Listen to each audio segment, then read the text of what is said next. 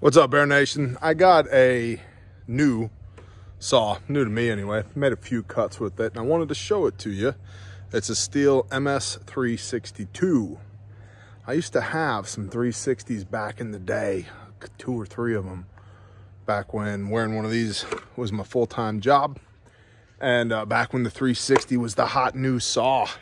It was the bomb professional level saw, you know, mid-range professional level saw. Well, I got a 362 because I no longer have those 360s and I just felt like I had to have one.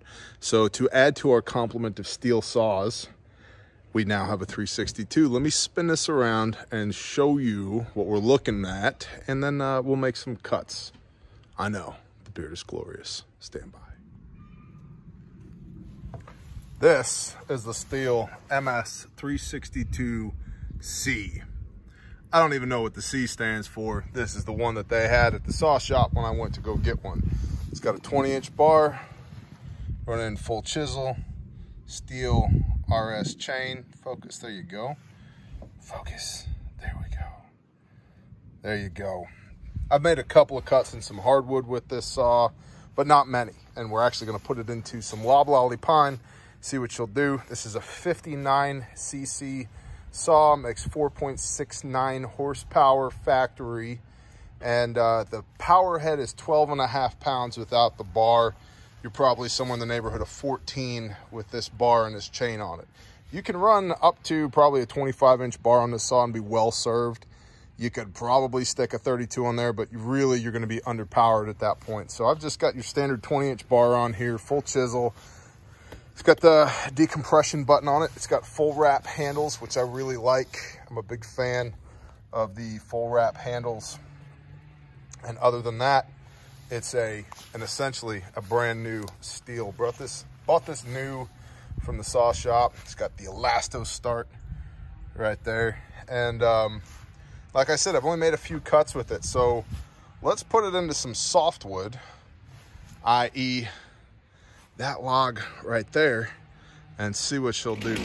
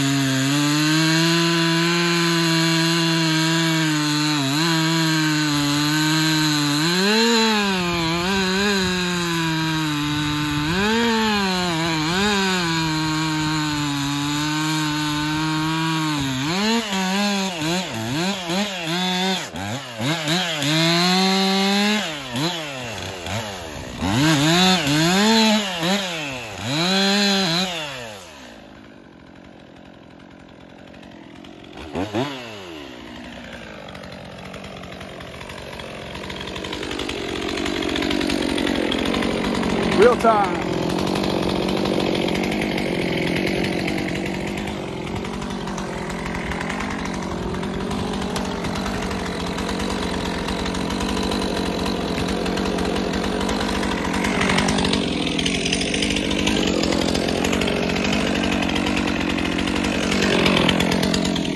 About 18 inches.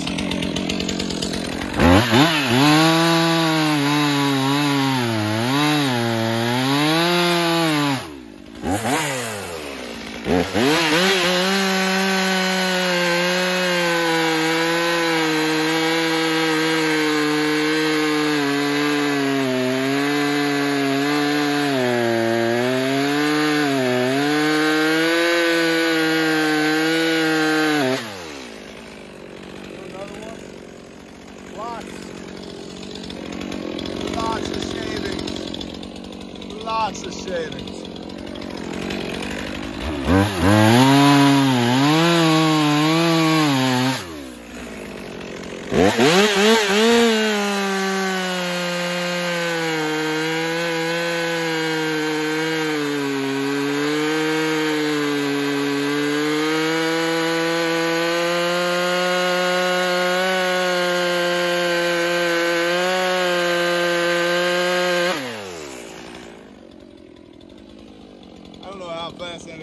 got one more.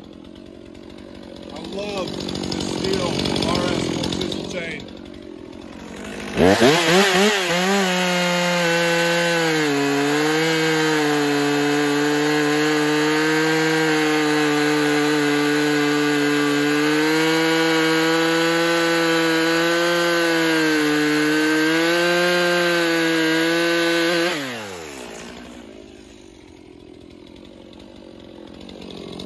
Really an excellent saw. Really an excellent saw. I'll see if I can lift up the butt of this log and we'll make a 20-inch plus cut.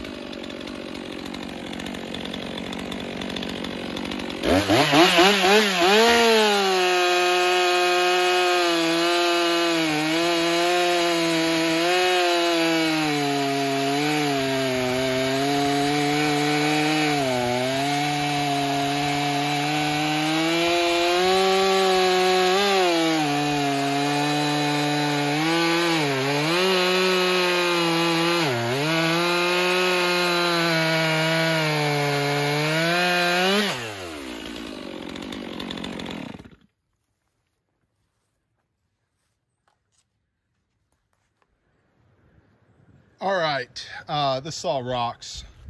It definitely pulls. It pulls very well, especially coupled with that chain. I can see that my chain's actually already a little loose, so let's go ahead and tighten that up. But let's talk a little bit about this saw. 59cc, 4.7 base horsepower. Is this the type of saw that I would recommend for a homestead? Well, not all homesteads are created equal, and not all homesteaders are created equal as well. This is actually a good bit of saw right here. I would say this is the top end of what I would be comfortable recommending to an intermediate saw operator.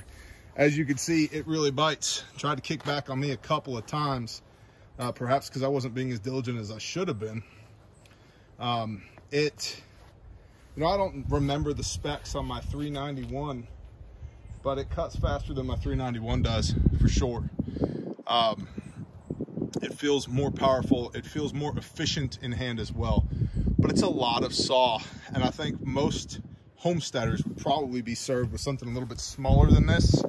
Maybe the 270 or the 290 series for making firewood on the regular.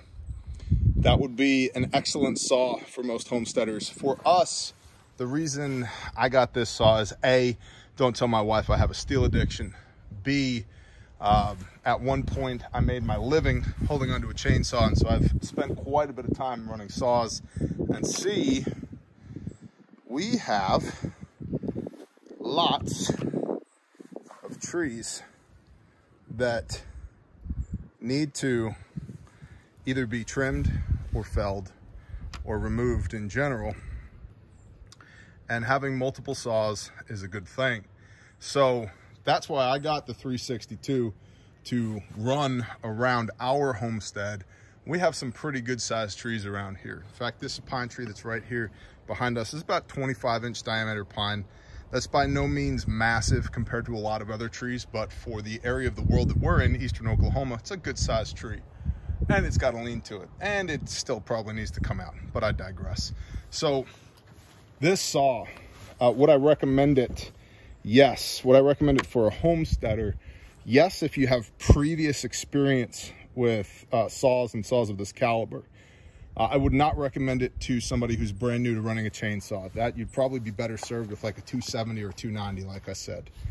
But I very much so like it. And one point I'd like to make as well, you know, I'll spin this around. Stand by. The last point I'd like to make is this. Many people tend to buy lighter and therefore less expensive saws. And they spend more time holding them because they don't have the appropriate power to weight ratio to get a bunch of work done. This is a 14-pound saw as shown. And by the way, I love the factory upgraded dogs on there. That's wonderful. This is a 14-pound-ish saw, but it gets a lot of work done quickly. And so I would recommend you go a size or two above what you think you might need, because if you're spending a lot of time on a saw, I have found for me, it's better to have a bigger, heavier saw that cuts faster than a smaller, lighter saw that doesn't, because the overall number of hours you have on a saw is greater with a lighter saw than it is with a heavier saw, because the heavier saws are more powerful, therefore you get more work done with them. So I am very happy with this. I love this saw. And I would recommend it if you know how to run a chainsaw. If you don't, I would not recommend this for somebody who's new, but definitely a wonderful saw. Big fan of it. Cuts like butter through that softwood.